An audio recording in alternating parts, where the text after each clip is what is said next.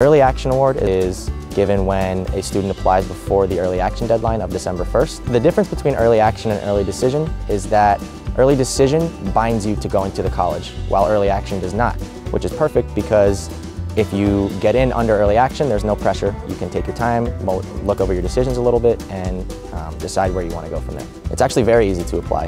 There's two ways to apply. You can either go through the Common App, which a lot of people have filled out, or you can also go through Colby-Sawyer's dedicated application process through the website, which is also very easy. As soon as I showed up on campus, I fell in love, and I didn't even want to look at any other schools. I knew right from the start that this was the place for me. Colby-Sawyer, honestly, is great for a student who is looking to immerse themselves in a really tight-knit community. There's always diverse opinions and viewpoints at Colby-Sawyer, and I think that that really helps push somebody to the next level and help them to be as successful as they can in their academic career. Professors know you on your first name basis. You see faculty all around campus. People are walking together, and there's a big community aspect here that I really love. And I think you meet your lifelong friends at Colby-Sawyer. I'm Andrew Broening. I'm a business administration major with a minor in accounting and finance, and I'm from Mount Olive, New Jersey. I would just like to wish all prospective students the best of luck with the application process, and I hope to see you on the Colby-Sawyer campus soon.